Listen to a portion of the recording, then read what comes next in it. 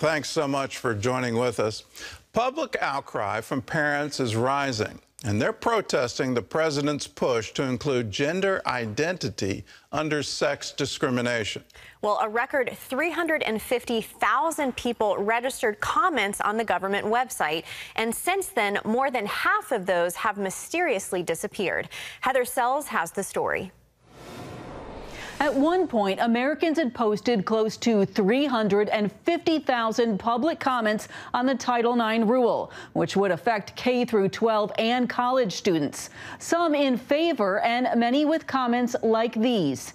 As a teacher of middle and then high school students, this is a horrific idea. Stop throwing women under the bus.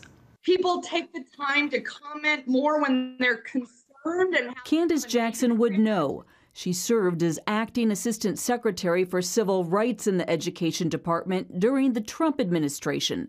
She says while there's no official count on which way the comments leaned, it is telling that so many wanted their voices heard. I think what this says is that there's a lot of concern that we're not pushing Title IX forward to be more protective of girls and women having equal educational opportunities. We're rolling that back. At the president's request, Education Secretary Miguel Cardona has proposed a reinterpretation of Title IX. The 1972 law banned sex discrimination in education. Now, by redefining sex to include gender identity, it would allow any student in any locker room or bathroom. That could also lead to the end of girls' and women's sports, plus force the use of certain pronouns. The actual number of Title IX comments is now in question after the Daily Signal found 160,000 somehow disappeared. Politico later reported the Education Department cited a clerical error.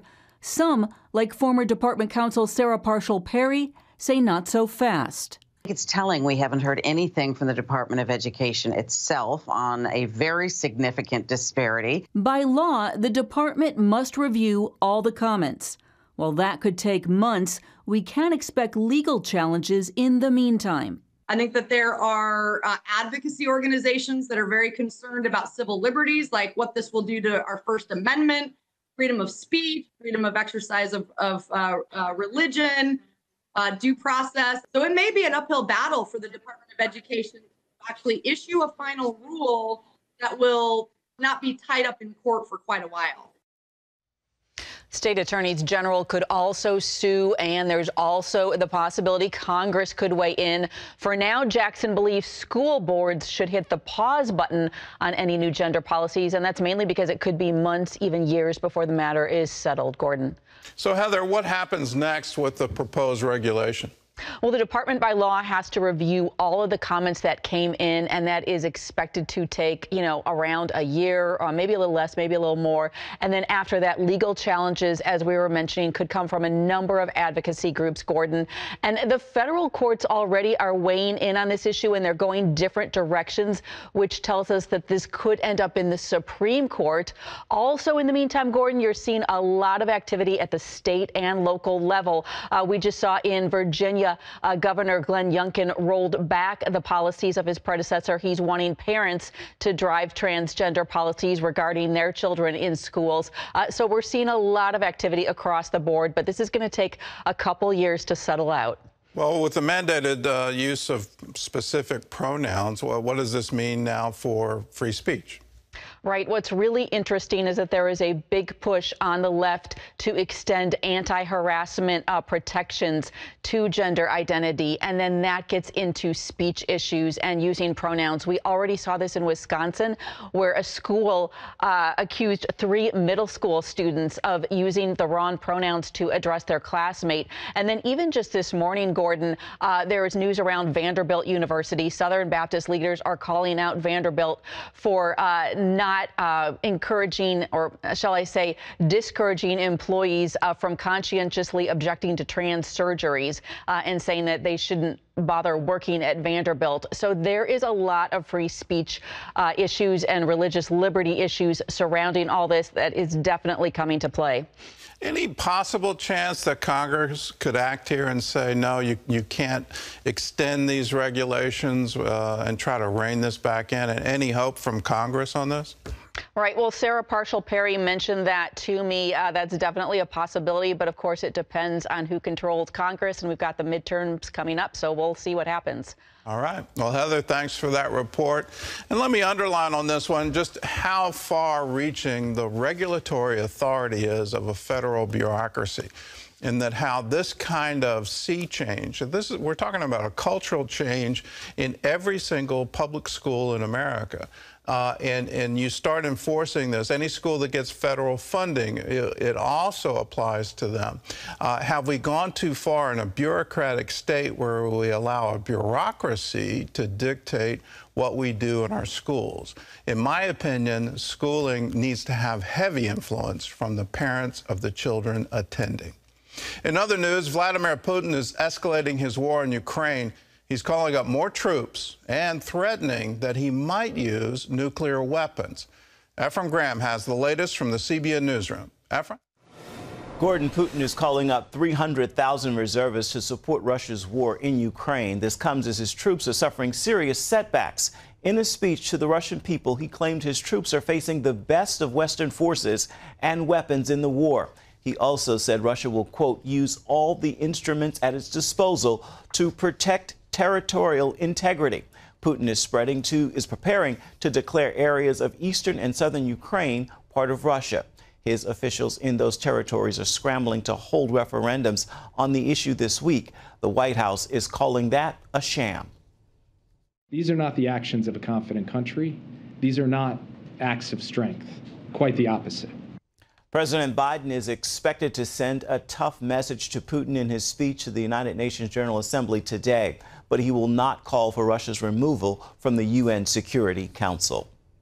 Florida Governor Ron DeSantis is facing legal pressure for flying Venezuelan asylum seekers from Texas to Massachusetts. An advocacy group filed a class action lawsuit against DeSantis and Florida Secretary of State on their behalf. The suit claims the migrants were manipulated into boarding the planes and deprived of their due process. A Florida official said the relocations were voluntary and the migrants signed consent forms. Meanwhile, a Texas sheriff in Bexar County has opened a criminal investigation, believing federal laws were broken. All of this as the border crisis reaches new highs. More than 2 million people have been apprehended this year. Turning now to the COVID crisis and President Biden's surprising statement on 60 Minutes declaring the pandemic is over. As CBN medical reporter Lori Johnson explains, health experts have conflicting views about what the president meant and where we now stand. By declaring the pandemic over, President Biden caught a number of people off guard and wondering how Americans will respond to that statement. The president made the comment during his first one-on-one interview in months. We're still doing a lot of work on it. But the pandemic is over. If you notice, no one's wearing masks. Everybody seems to be in pretty good shape.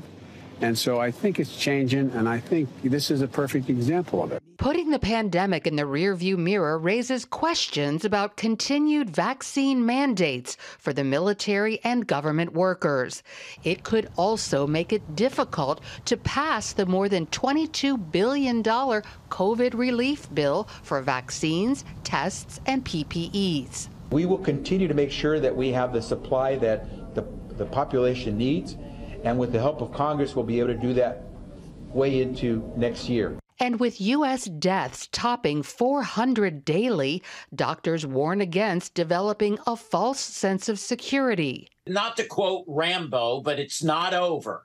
It's not over. And the bottom line is this, that it's close. We're better than we were. In fact, the World Health Organization leadership has said, look, we're in a very good place. We're getting there. But I wouldn't exactly say it's over. Experts say if it hasn't already happened, COVID will be downgraded to an endemic like the flu, which kills about 30,000 Americans a year. There will always be some people that succumb to anything, whether it be the flu or another kind of viral illness, but COVID-19 will be relegated more to that level and not a pandemic where no one has immunity. Doctors see COVID boosters becoming an annual recommendation like the flu shot.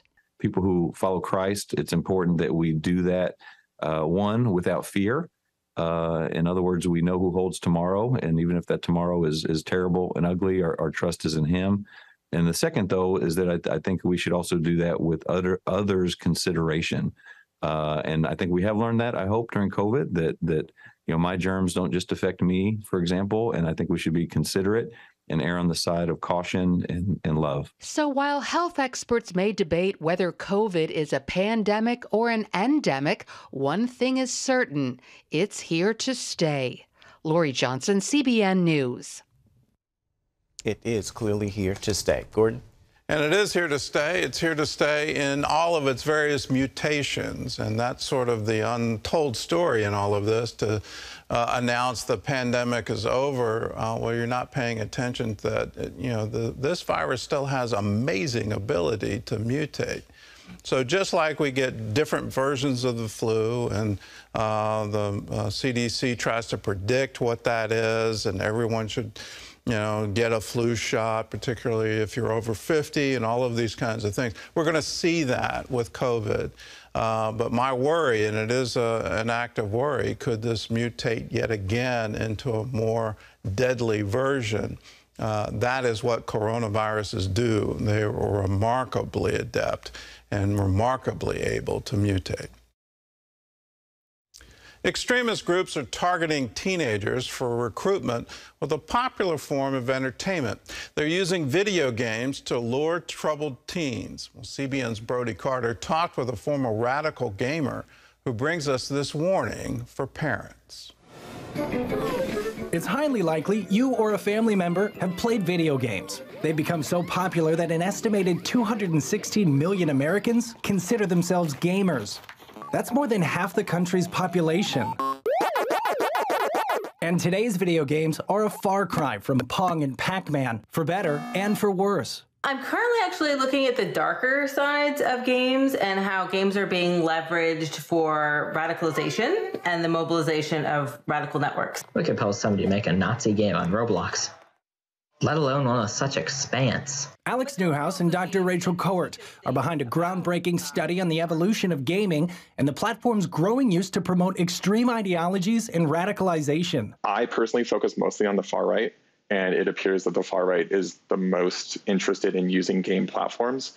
But jihadists, Islamists, they also engage with gaming platforms. They try to recruit teens and adolescents. It's a very small group of people, but it's a very powerful group of people. For those who believe they or their kids are safe from extreme propaganda, the Anti-Defamation League has found close to 1 in 4 people are exposed to white supremacist ideologies on the internet. That's about 54 million Americans. It was so shocking to me that the number was 23%. I was like, it can't be 23%. That is so high. How is that possible? So shocking, it became the catalyst for Cohort and Newhouse to dive into the research in order to raise awareness. One aspect behind this trend is the combining of video games with streaming platforms or social networking apps. Discord and Twitch, which aren't games, those are called, we refer to those as gaming adjacent platforms. And then things like Minecraft and Roblox, which have some sort of interactivity, those are games. Given this overlap, players can stream live gaming sessions or connect with complete strangers through chats and forums, which can be great, but also dangerous. Games were created as games first and social platforms second, but the problem is that the growth of games as kind of social networking spaces has exponentially outpaced the rate at which the gaming industry has kept up with their moderation. Discord, a social media platform for gamers, was specifically identified in 2020 as a hub and community for right-wing extremism. In Europe, the country's counterterrorism coordinator doubling down on that warning, saying extremists are increasingly present in digital gaming spaces. They shouldn't be leaving the game with strangers, just like you wouldn't leave the park with a stranger. If somebody's saying, hey, why don't you leave this gaming space and come join me and these other people you don't know on a third-party server, that's usually a red flag, especially for younger children. Even so, Rachel points out the research finds there are game spaces that provide more good than bad. She adds there is a darkness, however, which is why she and her colleague are working to make games a safer place. I was a former extremist. I de-radicalized almost 20 years ago. I was part of a organization called the Rolling Wood Skins, which was a offshoot of one of the largest national socialist or Nazi movements in the United States. Ryan Lowry shared with CBN about his former life as a prominent neo-Nazi, with the goal of taking online hate groups mainstream. It's in every platform you go to. These recruiters, whether it's through jihadism or domestic terrorism, whatever it might be, they've adapted to and know where they need to be and how to find the most vulnerable people. In finding ways to finance his mission and move in the ranks, Lowry got into trouble with the law. While his life of crime ultimately led to prison, the time behind bars provided distance from his extremist group. Friends and family helped Lowry de-radicalize and ultimately rededicate his life to Jesus Christ. I was born and raised a Christian my whole life. I think that sometimes what happens is we can get tunnel visioned at times being Christians and not opening ourselves up to what other cultures are there and what other cultures do offer. I want it to be a shock to people. I want them to understand that you can be anybody. Nobody is untouchable from what these groups offer. For 10 years, Lowry has helped extremists find a new way to live through a counterterrorism effort called Parallel Networks. He says the only way to open those doors is through conversations and compassion. I looked at Jesus Christ and the way that he didn't go into churches to preach to the choir. He went out into areas where people were struggling, people that, adulterous, like Mary Magdalene and others. I'm a firm believer that humanity, we're supposed to treat each other with peace and kindness and love. And this lack of empathy that we have in our communities is what's ultimately, I believe, tearing us apart. Unfortunately, technology combined with bad actors has torn the social fabric by trying to replace community with an online world. That's why Dr. Cowart wants to remind gamers and others that when things appear bad online or in life, they have the power to make a change. When things seem a little bit off, the other great thing about games and the internet is you can just switch to a different server, or switch to a different game, or mute that person, or block that person. You don't have to engage in conversations that make you feel uncomfortable. Brody Carter, CBN News. Well, I hope this is a warning to parents and to grandparents. Please pay attention to what your children are doing online. And if they're gaming, don't think, well, okay, it's just the game algorithm that they're interacting with. These live chats, and particularly the headset chats, you need to pay attention to what's happening on that and what kind of messages they're hearing. The language can be absolutely incredible. But then you throw into it someone trying to advance a particular ideology, and it gets, frankly, very scary. I'm a student of history. It's amazing to me how history seems to be repeating right now. It's 100 years since the 1920s, but in the 1920s, you had the rise of a very radical left. It's called the Soviet Union. And Lenin, let's have a violent overthrow of a culture in order to tear down all the systems and rebuild it as this socialist paradise, as a communist paradise. And then in opposition to that, you had the rise of National Socialism in Germany. It took advantage of economic turmoil, political turmoil, a sense of defeat after World War I, and it was a political movement. I encourage everyone, take a look at the Nuremberg rallies of the late 20s, early 30s, and this is all before Hitler took power. We have to remind ourselves he was elected, and the phrases they used, the slogans they used, it was an adaptation, a warping of Christianity to reinforce this sort of idea of a master race that was destined to rule for a third millennium. Absolutely crazy, but it got somebody elected. We need to be on guard for these ideas, and all of these things have to be examined by Christians. Is this really Christian, or are they just mimicking it in order to advance another agenda? Let us be forewarned and let us know our history so that we don't repeat it. Down and out, Benny and Sara had no food in the fridge, and Christmas was coming. When Benny had to quit his job for health reasons, their income took a deep dive. Instead of holding on to what little money they had, the couple chose to give. And that choice made the way for a miracle. Benny and Sara Kirtley love to talk about the good old days. They say God always saw them through, especially when it came to tough financial seasons, like years ago when Benny was in his 50s and found out he had heart problems. I was in a very stressful job, and I knew that if I didn't quit, I'd die. He had to get a pacemaker and go on disability, which drastically affected the couple's income.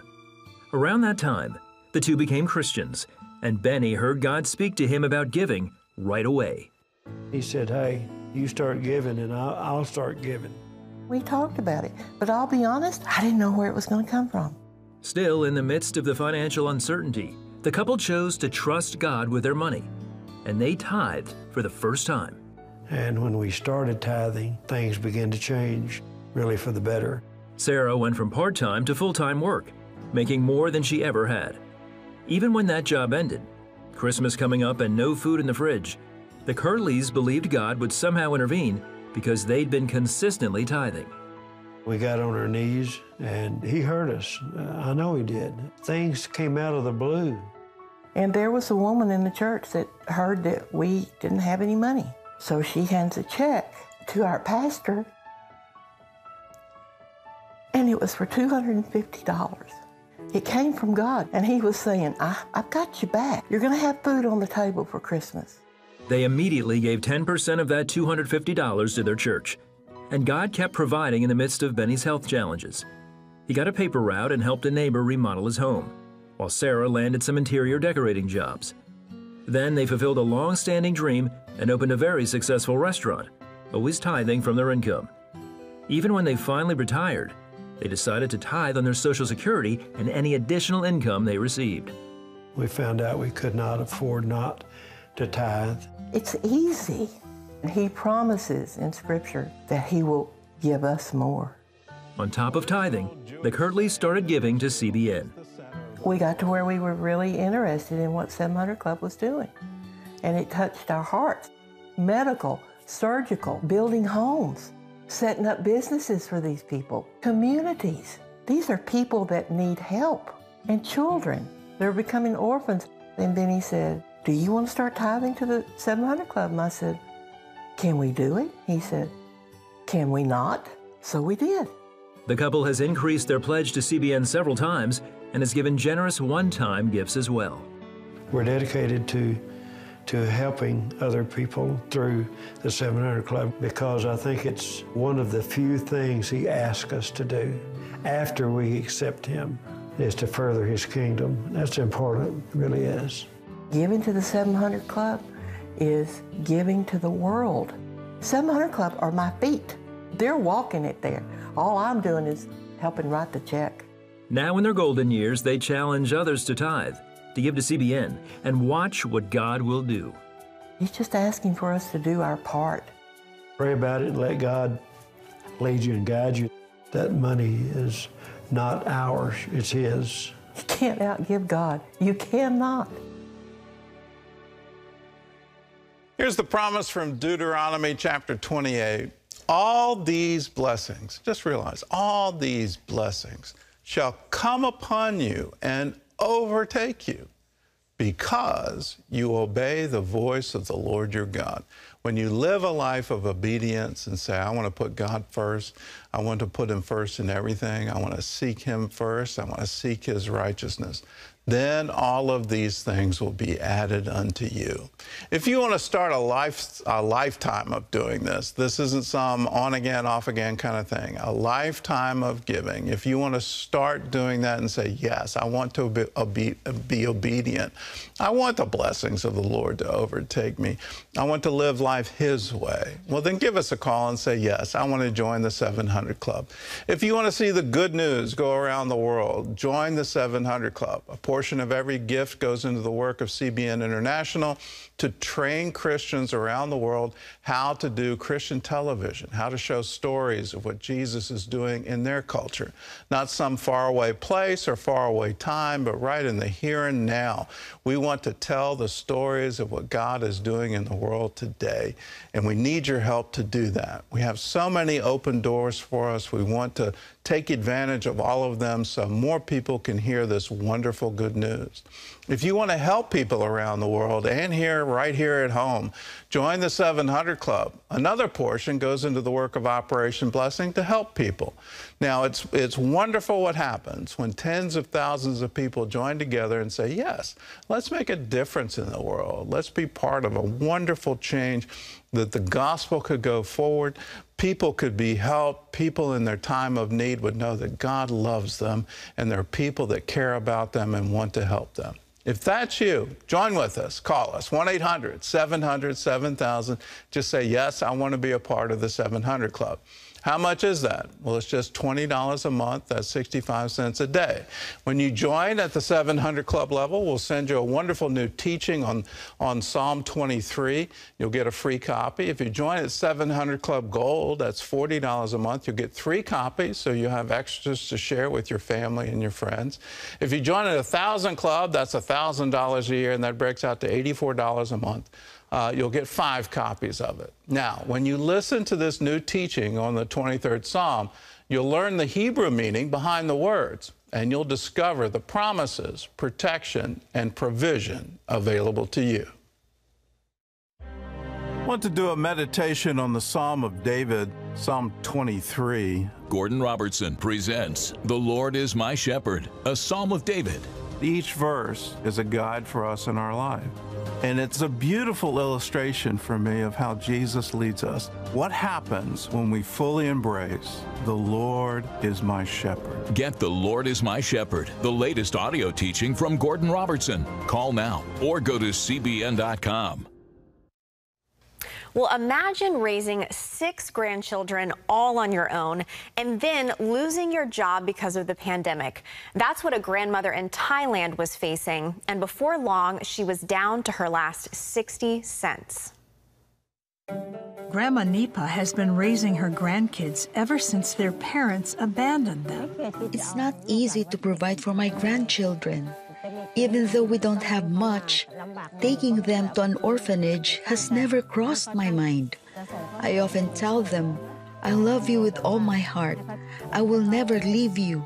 7-year-old Pai is the youngest of the 6 grandchildren. I love my grandma very much. I study hard and help out in the kitchen. That makes Grandma happy. Grandma Nipa earned money to provide for her grandkids by folding gloves. She made about $8 working 18 hours a day. Then she lost her job and they got down to their last 60 cents. What could I do with 60 cents? All I could afford was 3 packs of instant noodles. After my grandkids shared them, I cried in secret. I couldn't bear to see them starving. Then CBN's Orphans Promise brought food to the family. We also provided equipment and supplies for Grandma Nipa to set up a food stand in front of her home. Earlier, we'd invited Pai and the other grandkids to an Orphans Promise after-school program. There, they received help with homework, hot meals, and watched CBN's Superbook. After one episode, Pai and the other children prayed to become Christians. I believe in Jesus because he helped our family. He saved us and takes good care of us. The whole family began to go to church, and soon Grandma Nipa became a Christian too. Today, her food business is doing well. Her income has doubled, and the children no longer go hungry. Every day, I thank God for the people who support CBN. God provided for us through you. You did so many good things for Grandma and our family. Thank you very much for helping us.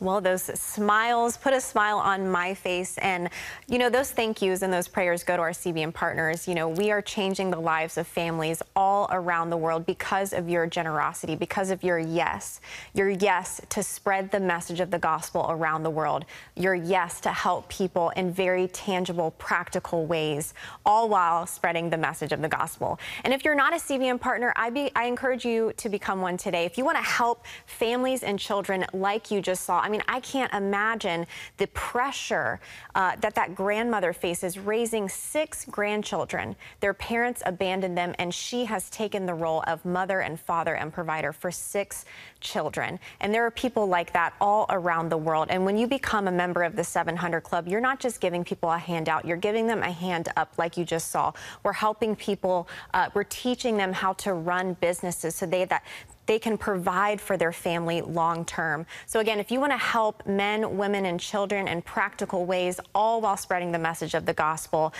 be generous. You know, God blesses us to be a blessing unto others. And the Bible says when you give, it will be given unto you, pressed down, shaken together, running over in your lap. So if you want that, I encourage you to become a 700 Club member today. All you have to do is either give us a call, the number's on your screen, 1-800-700-7000, or you can go to cbn.com, or you can always do my favorite, as I always like to say, text to give. All you have to do is text to CBN to 71777. You will get a link in that text message back to you, and then you click that link and it sends you over to this giving page where you can choose which level you would like to become a 700 Club member at. You can join at 700 Club Gold, which is $20 a month. I'm sorry, that's 700 Club, and then you can go up from there, 700 Club Gold, which is $40 a month. Some of you can go up from there and even more than that. And my word of encouragement is always just to be obedient to what God is speaking to you right now. And again, I just believe as children of God, we are called to be generous. So if you want to be generous, if you want to change the lives of people all around the world, become a member of the 700 Club today. And when you do, we actually want to give you something in return. This is our way of saying thank you. It is Gordon Robertson's latest teaching. It's called The Lord is My Shepherd, a Psalm of David. And he goes through the entire 23rd Psalm. It's one of the most popular Psalms, where it starts off, the Lord is my shepherd, I shall not want. I'm sure a lot of you guys know that. But there's just really some amazing hidden treasures as he just breaks down the Hebrew meaning. And I'm telling you, it will encourage you. So again, if you want to change lives and spread the message of the gospel and then receive this as a thank you, become a member of the 700 Club today. All you have to do is give us a call, 1-800-700-7000, or go to cbn.com, or text to give. Text CBN to 71777. Gordon? Well, when you join the 700 Club, you help people all over the world and right here at home in the USA. With inflation and the rising cost of food, Jennifer and Matt were already struggling to make ends meet. Then Jennifer had emergency surgery and couldn't work. The couple needed a hand up to make it through the tough times, and that's exactly what they got, thanks to you. When Matt and Jennifer first married, they lived paycheck to paycheck. Then Jennifer had an ectopic pregnancy that required emergency surgery and a month of recovery after losing the baby. She couldn't work, so Matt became Jennifer's caregiver and the couple's sole provider. It was hard on both of them. I had always been sort of independent. I felt like I could take care of myself. I was a guy who was supposed to provide for my family, and knowing that I was doing everything I could physically, it just wasn't enough. They needed food and basic household supplies, so they turned to Lighthouse Gospel Mission, a partner of Operation Blessing. The word for it is just awesome. It was amazing to know that other people are there for you through Operation Blessing and through the pallets and the boatloads of food. Everything that we needed was there. We were really fortunate in that season. We really needed all of those things, and it was really the first opportunity that I got to experience that kind of love. Through the help of Operation Blessing in their church community, Matt and Jennifer were able to get back on their feet. Next thing you know, Jennifer calls me up. She's crying. I'm like, what? I'm pregnant. But then, I have to hang up. I cried like a baby. I was like, oh my God, God, thank you. Thank you, thank you, thank you, thank you, thank you, thank you, thank you. So then when we had Aubrey, it was really just an amazing experience. God really used a lot of people at church, and our pastors just kind of opened up the door to the warehouse and said, whatever you guys need, go ahead and get it. Thanks to the support of Operation Blessing partners, many families like Matt and Jennifer's are now thriving. What you did helped my wife, myself, my family. It helped each and every one of us not only know that it's not just the food, but that God was there with us. Thank you for allowing yourself to be the hands and feet of God. Isn't that wonderful? People thanking you for being the hands and feet of God, to be there in their time of need. If you want to join in everything we're doing around the world, if you want to join in everything we're doing right here in America, if you want to see the gospel go forward, join the 700 Club. Say, yes, I want to be a part of it. If you're already a member, I encourage you to increase and consider 700 Club Gold at $40 a month. We also have 1,000 Club, $1,000 a year. That's $84 a month. For those with the means, how about 2,500 Club at $2,500 a year? Founder is $5,000 or more a year, and then we have something special called Chairman Circle, $10,000 or more a year. At whatever level God is speaking to you to give, do it right now. 1-800-700-7000. Now, when you call, ask for Pledge Express. That's electronic monthly giving with the bank doing all the work, and we can send as our gift to you Power for Life monthly teaching CDs. A lot of different ways you can sign up for Pledge Express. You can call and ask for it. You can go to cbn.com and you give monthly on the internet. You'll automatically sign up to it. We have a new thing called Text to Give, where you can text the letters CBN to 71777. You make Ashley really happy because it's her favorite way of giving. When you do that, a link will come up on your smartphone. You click on that link and it'll take you to a monthly giving page. Again, you'll automatically sign up for Pledge Express. Do it now. Call us, 1-800-700-7000. And when you join at any level, whether it's 700 Club or 700 Club Gold, 1,000 Club, we'll send you this wonderful teaching, The Lord is My Shepherd. It's a teaching that takes you on a journey through the 23rd Psalm. You'll see how the Good Shepherd meets every one of our needs, and you'll discover what it means to dwell in the house of the Lord forever.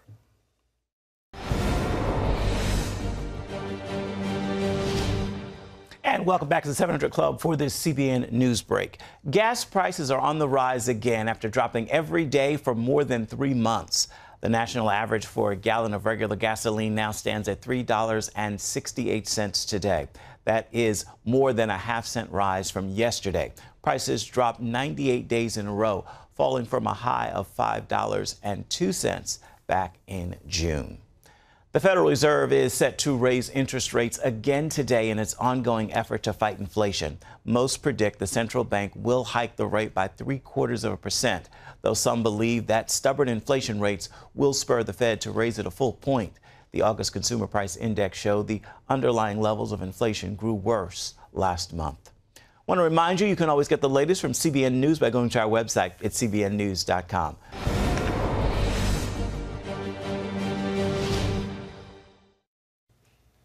Vacuuming the house, mowing the lawn, and keeping up with her great-grandchild. Barbara Selesky is 90 years young and still going strong.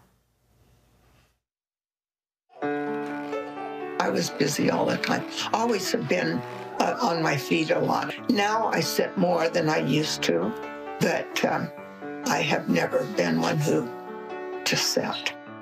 Barbara Selesky has never been one to take a lot of downtime. Even now, at 90 years old and living alone, she finds there's always something to be done. Anything that needs to be done as a homemaker, that's what I do. At this age, you're concerned. You want to be independent and as much as you can. I like to do my own things. I do want to be as self-sufficient as I can with the Lord's help. In 2020, she would need the Lord's help even more. It started one morning in March after doing some work around the house when she bent down to look out the window. My left knee, it like went out of joint, just really painful, really painful. And it took a while for it to go back in joint. After a few weeks, Barbara's knee continued painfully popping out of place, and it was slowing her down. When I walked, I could walk fine, but it's when I would go, say, a step turned or pivoted, it would put it out. I was careful because when it went out, it was really painful. Yeah, it wasn't easy. It was hard. It was happening all the time. Finally, a month later, at her wellness checkup in April, Barbara told her doctor, who recommended she try a knee brace. I went and I got this knee elastic sleeve. With that sleeve on, I did everything else that I ordinarily would do. Kept on mowing the lawn or doing whatever I needed in the house. And I wore it from the time I got up in the morning to the time I went to bed. While the brace supported Barbara's knee and her busy lifestyle, Barbara still believed God for healing. And I prayed all the time that the Lord would heal. You know, I was praying that He would heal my knee. And then one November morning while doing laundry, she was listening to the 700 Club and heard Gordon Robertson and Ashley Key praying. And there's someone, you heard the story about the knee? You're laying your hand on your left knee, and there's deep pain within the socket. God has heard your cry. He's restored everything concerning that knee, all of the cartilage, the bone being knit together properly, the joint being established, everything that's needed, the ligaments, everything is being restored to you right now. In Jesus' name, be released from pain and be whole. It happened so fast, I can't explain it. But I knew that it was mine. I received that, and I bent down and took off the brace, and I have not worn it since. Yeah, that was a wonderful day. Today, Barbara is still going strong, staying busy, taking care of her home, and enjoying time with her family without knee pain. What I found was I need to receive what He's already paid for and given me. I thank the Lord every day in my devotions for the things He's done for me and for healing my knee. Praise God. God is a healer. He is. And if you are watching this and you have some doubt in your mind right now, just have faith. The Bible says faith as small as a mustard seed. A mustard seed you can barely see in your own hand. That amount of faith can move mountains. So have faith in the name of Jesus. That's all you have to have faith in. And that's a lot. Jesus is our healer. He is our Savior. He is the King of Kings, Lord of Lords. He is Lord over your body.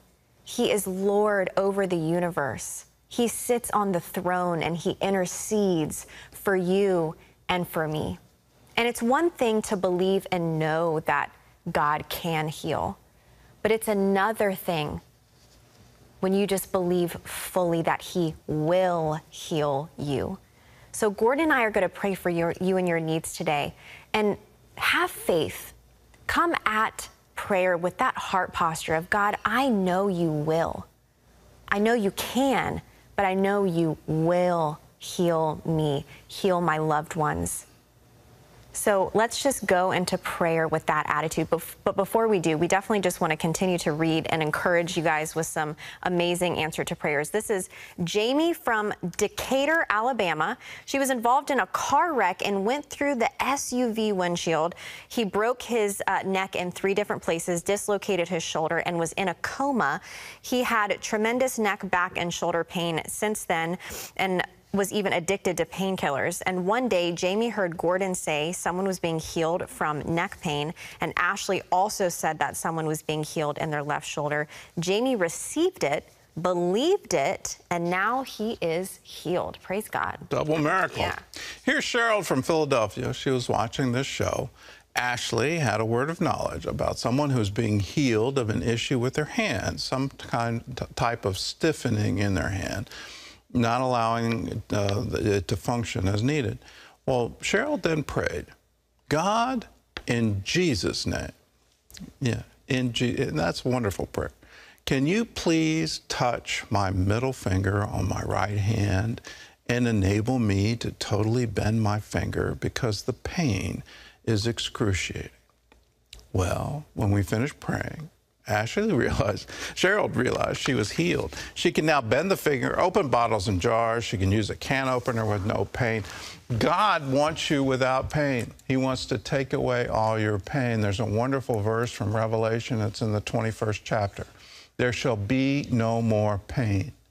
For those of you who just watched the story of Barbara and you've got chronic knee pain and you're looking at, well, what are the alternatives? What can I do? Do I have to wear this brace? Do I just have to live with it the rest of my life? All of these things, look to heaven. In heaven, there's no pain. Barbara heard a word of knowledge on this show, and she said, it was wonderful what she said. It happened so fast. Here she is in her 90s. It happened so fast. Let it happen so fast for you. Let's pray in that wonderful name, the name of Jesus. His very name means salvation. It means wholeness. It means healing. It means deliverance. It means that the will of the Father will be done on earth as it is in heaven. We know from Revelation, in heaven there's no more pain. Let's ask that that will be done in your body right now. Let's pray. Lord, we see your will. We see what you've done in heaven, how there is no more pain, no more sorrow. And Lord, we ask that it would be manifest now, that your kingdom would come, your will would be done in our bodies. So we speak to our fingers, we speak to our knees, we speak to our ankles, our shoulders, our backs, we say to it out loud, we speak to our necks, be healed and be made whole. May there be no more pain, no more discomfort, no more chronic injury. You don't want me to live with this. I don't want to live with this. Take it away now. In the name of Jesus, I receive everything you have for me. I want your will to be done in my life right now. Ashley, God's given you something. Yeah, I believe God is correcting spines today, and I really just saw like lower back pain and discs that have been moved and altered, and chronic spine issues that you've had since you were born, and the doctors just say, well, you were born this way, I'm sorry, you're going to have to live this way. No, you do not have to live this way any longer. He is correcting your spine in the name of Jesus. I just believe it's multiple people who have suffered from chronic back pain for years. God is touching you right now. Just receive it. You will not have pain any longer. You'll be able to move like you haven't been able to move in years. Just receive this healing from your God. He loves you.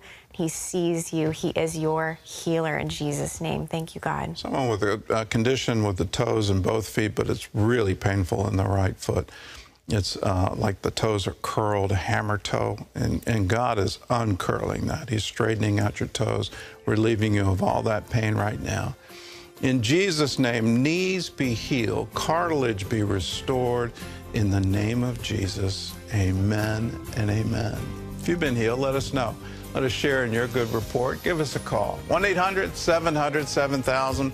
Here's a word from Romans. Be joyful in hope, patient in affliction, faithful in prayer. God bless you. We'll see you again tomorrow.